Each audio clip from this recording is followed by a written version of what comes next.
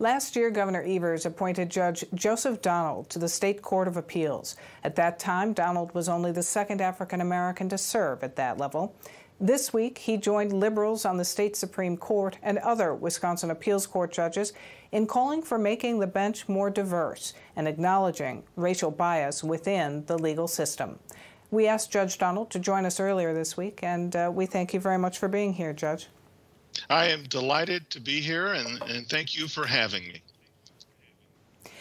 So the open letter that you signed on to says, quote, "We need to recognize the ongoing injustices in our legal system and the barriers that stand in the way of justice." What are the ongoing injustices? Well, first, let me say this. With respect to the other co-signers of that letter, I am just delighted and very proud of their willingness to step forward and to recognize that we do have a problem in our justice system. The main issue is to ensure that we treat people with fairness and equality. And anyone that has spent any time in the system understands that there are areas that really need improvement.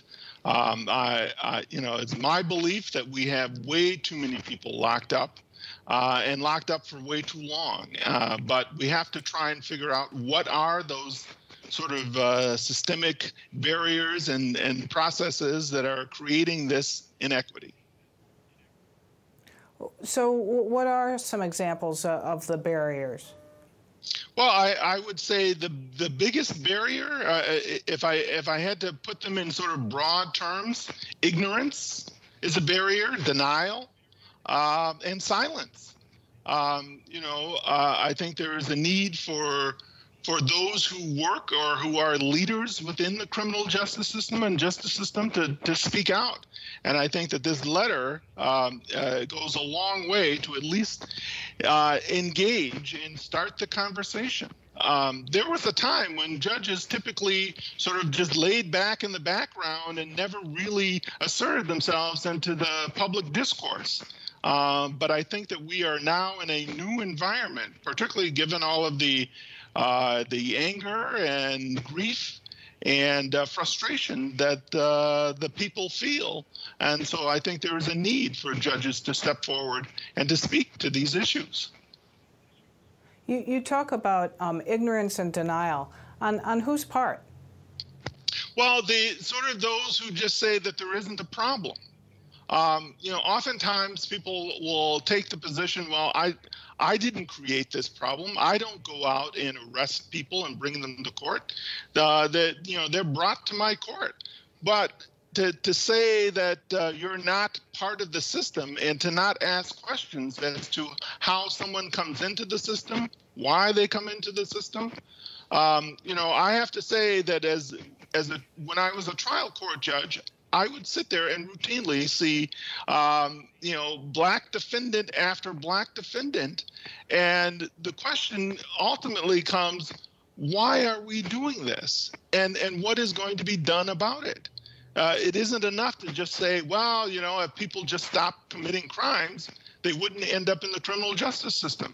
But if you look at sort of what are the root causes, trauma, mental health, economic, so those are the things that sort of bring people, the root causes that bring people into the system. I recognized that as a trial court judge when I created the drug treatment court to try and figure out ways to divert people from the criminal justice system. It isn't all about retribution and punishment.